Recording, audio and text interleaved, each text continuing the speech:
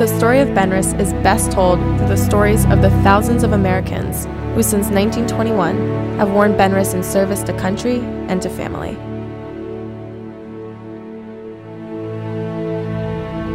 Here's one of those stories told in a letter sent to BENRUS CEO, Giovanni Feroci.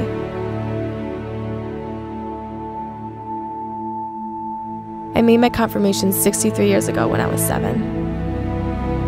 I'm an only child, and my father had been lost fighting for our freedom in Korea.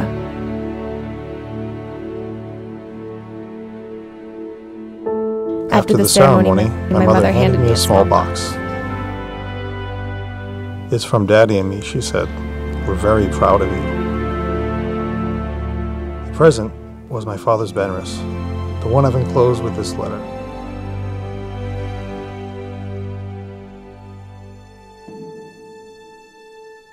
I couldn't wait to put it on, and outside the church I showed it to all my friends.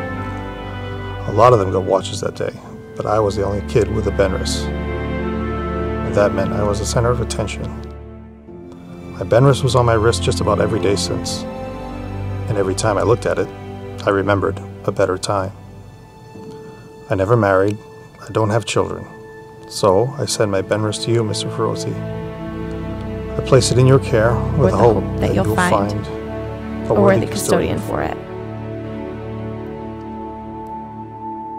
All of us at BENRUS humbly accept that extraordinary watch, and with it, our duties to find that worthy custodian, and to tell this story, a BENRUS story, to a new generation.